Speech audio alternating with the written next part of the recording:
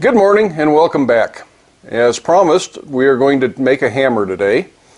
I'm going to use this hammer as an example. This is a commercial hammer, a German pattern hammer. I'm just going to use it to discuss some of the details that we need to know while we make our hammer.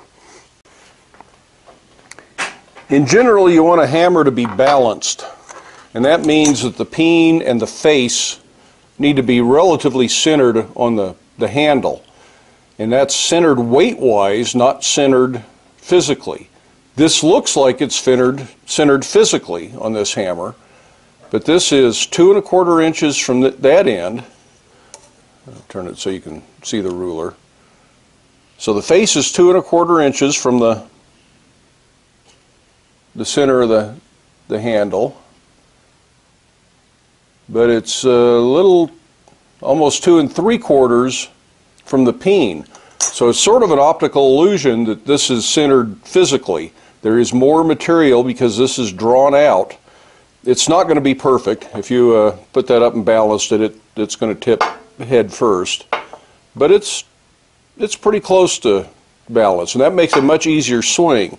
Otherwise, it's hard to control a hammer on its way down, especially if you flip the peen over and it's head heavy. You're going to throw it off center all the time. So that means when we take our hammer blank, we're going to want to put the eye dead center to start with. And that's a good plan for cross peen hammer, straight peen hammer, rounding hammer, whatever you want to make. Try to get the eye centered and then deal with the rest of it. Now this started off, I've already cut this. I didn't think you needed to watch me cut. This was only about 11 1/2 inches of 4140. I buy it as 12-inch pieces, but unfortunately I got shorted a little bit, so the hammers may not be quite as big as I would like. I like to start with about 4 inches. This is 1 1/4, or excuse me, 1 3/8 square bar. So I have cut off here 3 1/2 inches, and that's going to be the hammer we're going to make today. Currently, this piece of steel weighs 1 pound, 13.8 ounces. It will not weigh that much when we're done. This will be closer to 1.5 pound hammer, maybe a hair under by the time we're done. We're going to lose material punching, we're going to lose material to scale, and we're going to lose material in the final grinding and dressing of the hammer. So it's just inevitable. But if you take note of that, and you need a heavier hammer, then you have an idea how much material it takes and where to go. So let's mark our center point and get ready to make a hammer, and I'll explain everything we're doing as we go.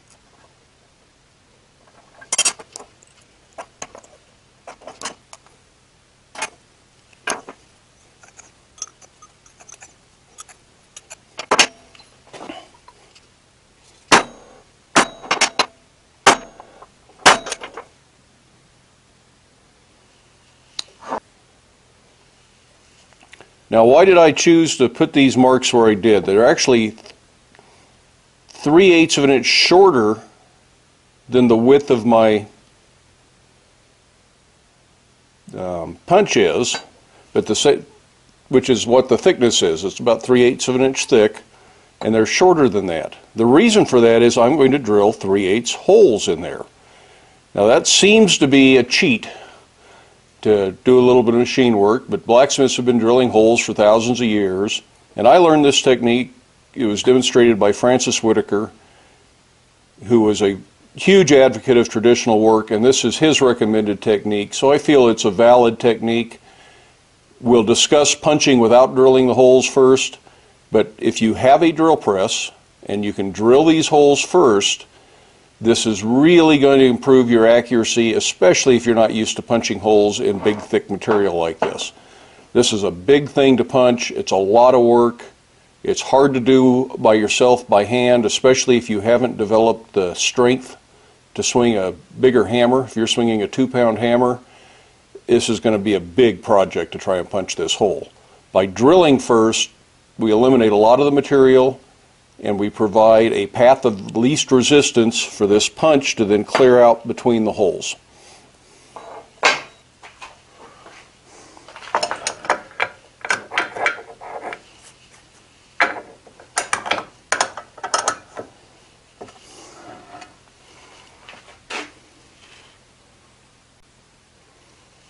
Now, if you don't have a drill press, but can find one of your friends that has one and borrow it to do this, I would really recommend it. Otherwise, you're stuck punching it all by hand, which is certainly doable, but it's just going to be a lot more work. So try to find a drill press. Drilling it with a hand drill, probably not such a good idea.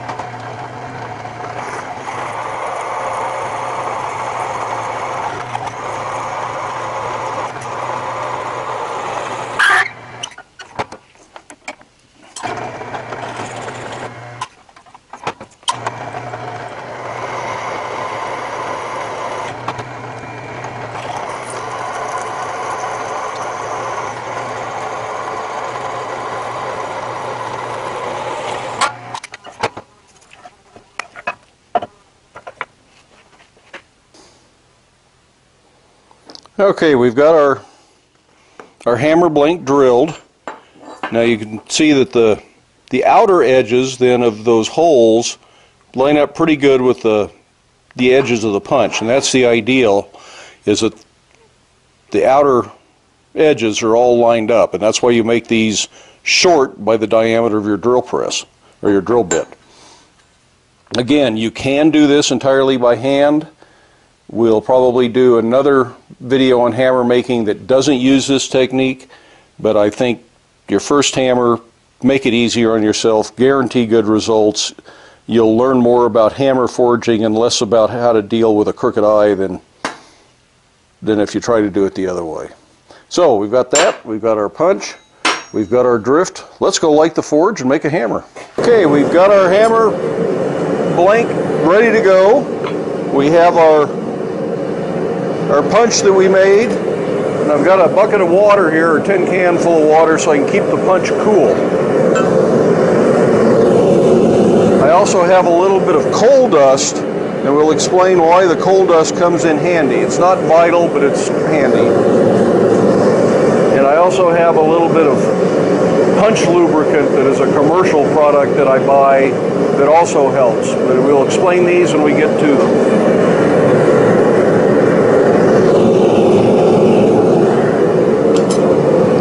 First thing we want to do is just establish the line of the punch here.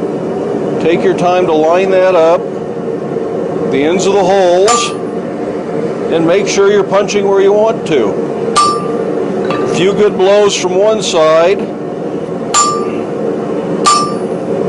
By turning every so often, any error you're imparting with your punch is canceled out, because you're going to do the same thing each time, but your blank is turned. It also should turn it the other way. This is a little bit too cool on this side, so we're going to put it back in the fire.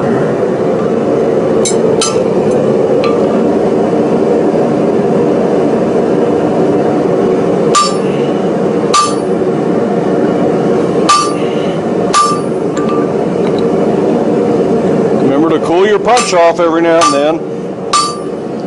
It'll keep it from deforming. It'll last a lot longer.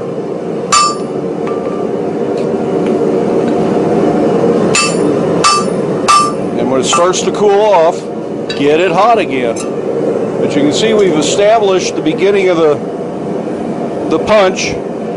The holes were a little close together, so we're cutting just a hair outside of them, and that's okay. It's better if they're perfect.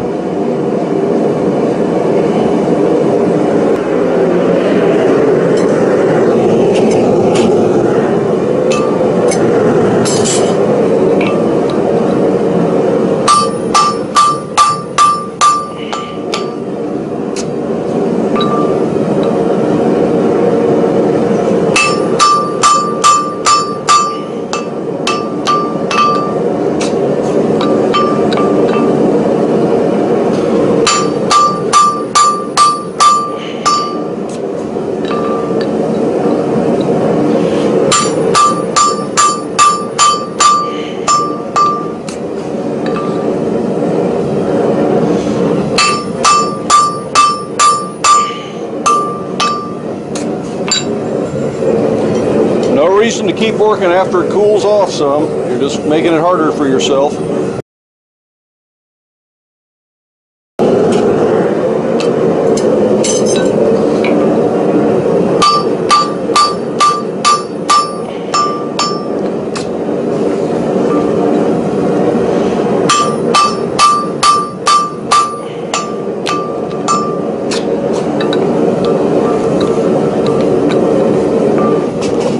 Put a little bit of that punch lube on there, and that helps keep it from getting stuck. Makes it easier to come out. You see, I didn't have to knock that off that time.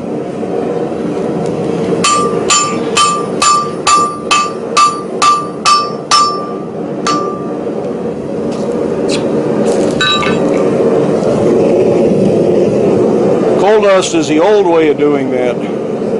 Unfortunately, this is kind of lumpy coal and not dusty, but once I hit it,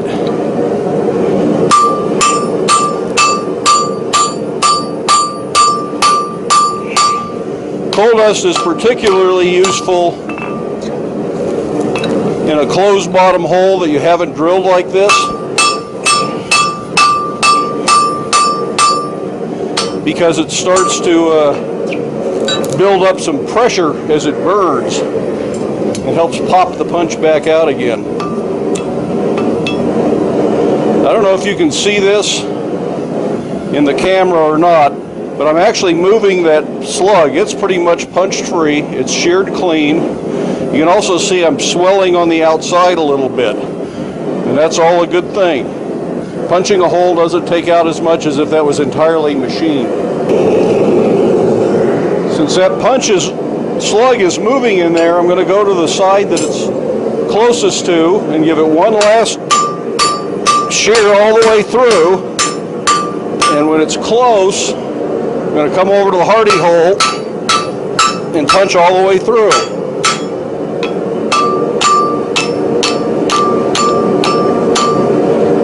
Cool my punch off. So there is my eye. It's nicely centered. It's straight through. It's as accurate as our holes we punched. And this little thing right there is all the material that was removed other than what we drilled. So even with drilling, we have saved more material in our blank than if this was entirely machined with a mill or something like that. So the next thing to do is going to be to give this a first drifting, and then we'll start shaping the hammer.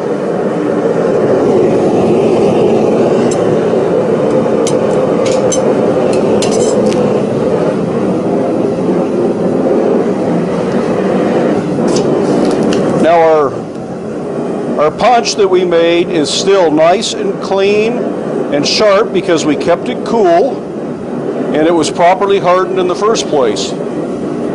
Because this end was left soft so that we don't mar our hammer, we don't want to leave a bunch of dings in the hammer, it's easier to grind this. It's actually starting to mushroom just a little bit. After about 3 or 4 hammers, this will need to be dressed on the grinder.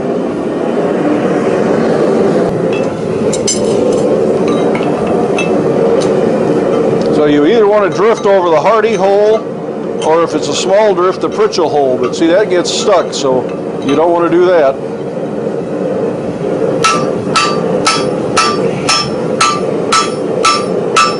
And a drift is not going to just stretch the eye to any shape you want it. You're going to have to work the piece some.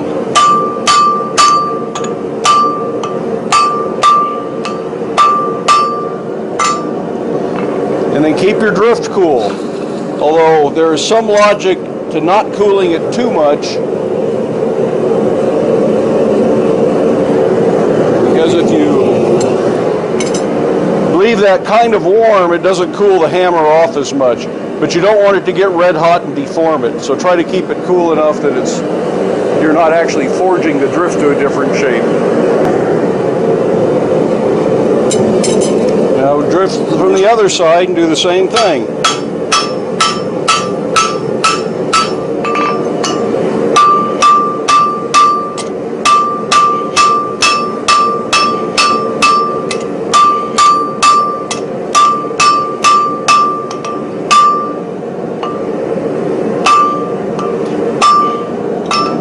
That helps knock the drift loose.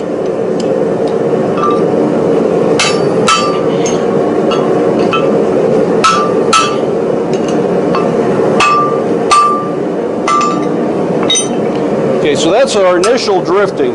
When we're through with the hammerhead, we'll drift it all again and try and even that out a little bit.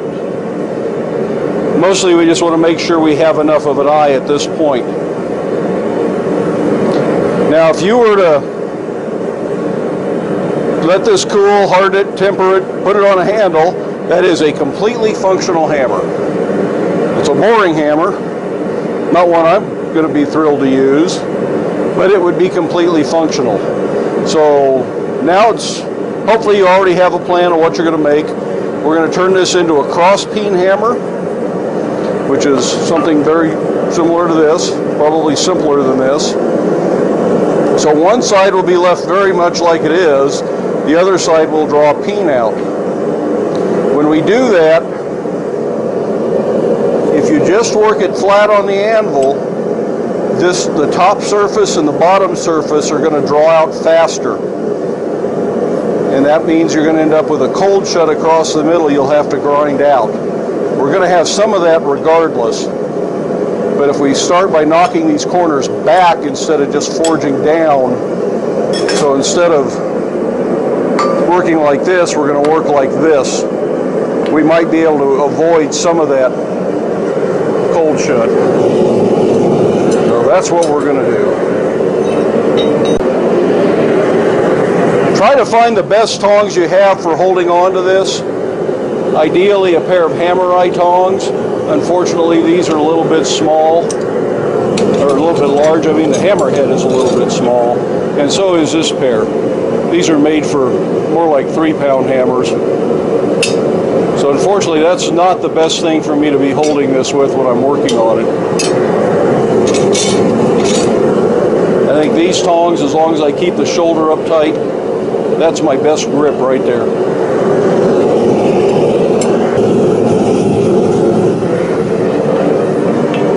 We're going to knock those corners down.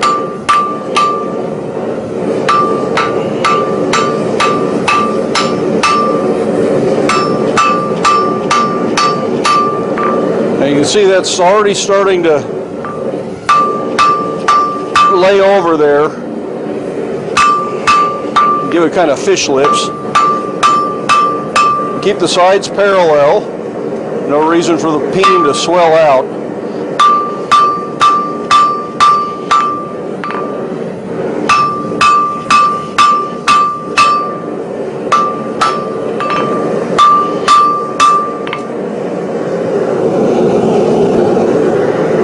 And we're just going to keep doing that.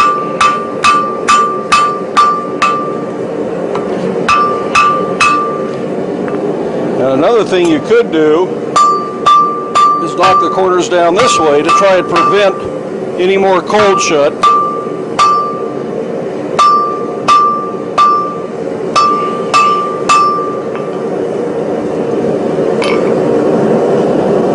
that's getting there. A lot more to go.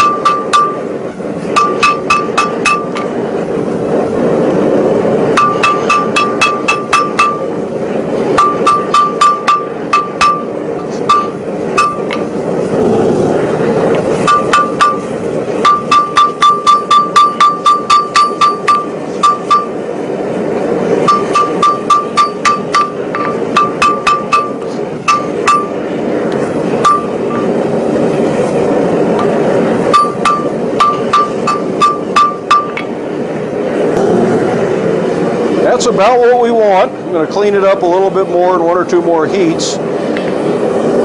You can see that the peen has a little cold shut right at the end. Really hard to avoid doing it this way. That'll have to be ground out. But we don't want a peen that is too sharp. You want a fairly blunt peen. It's much more useful.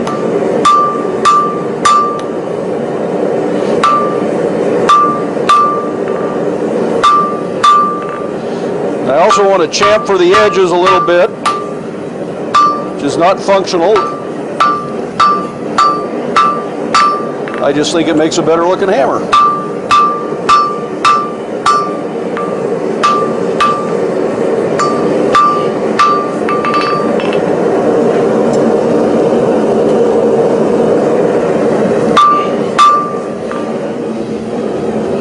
You want to make sure the peen isn't twisted. I've made that mistake before.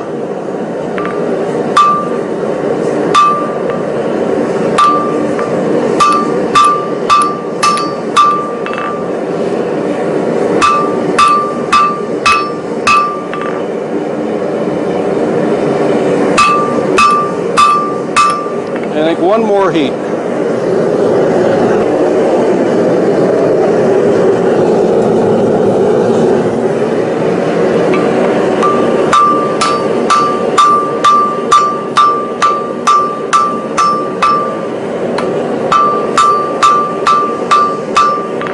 You don't really want a hammer to be a big grinding project. So you want to try and get it smooth and even right off the forge and the anvil. So knocking the chamfers in tends to leave it a little hollow on the flat right through here. So make sure you come back and work that down.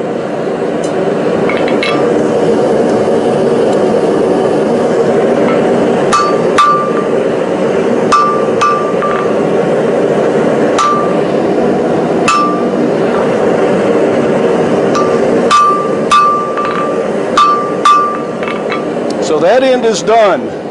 This is where hindsight is 20/20.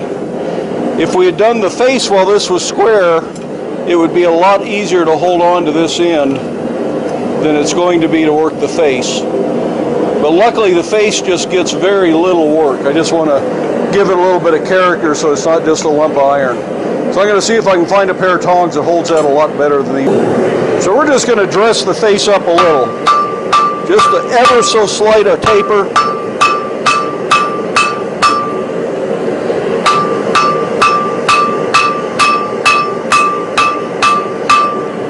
Work it right back to the eye. See, I think that looks better already.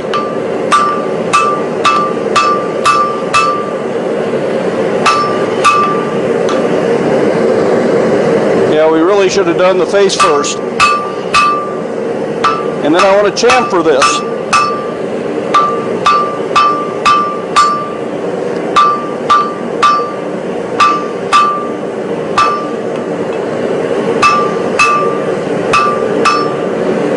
And you can see how that puckers out. We'll see if we can forge that down a little bit, but mostly that'll be taken care of with hot rasping or grinding.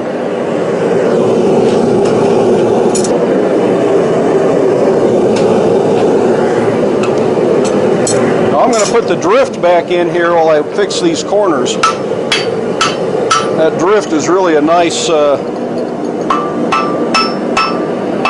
nice handle.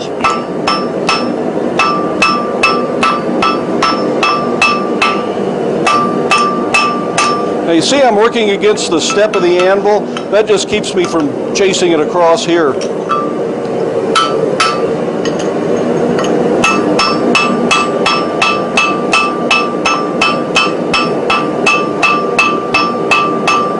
Now this is kind of a back and forth,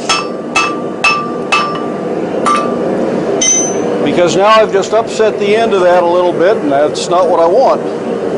So I kind of chamfer it back and then draw it out and chamfer it back. It may take 3 or 4 heats to get that the way we want it. Ideally, put the drift in a different direction each time, if you can tell which direction you were the last time.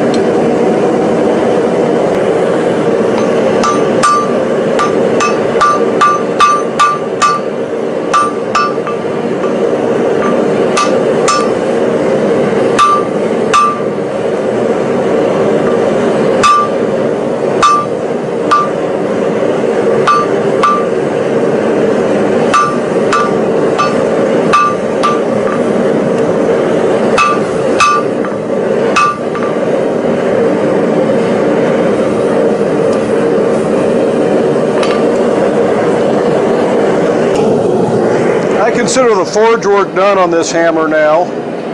At least right now I do. Sometimes after I examine it cold, I change my mind and come back to the fire and fix something, but I think it's pretty good. I'm going to put the drift in one last time, top and bottom. This creates an hourglass shape to the eye to help hold the handle in place. I want to put this back in the fire one more time and get it evenly hot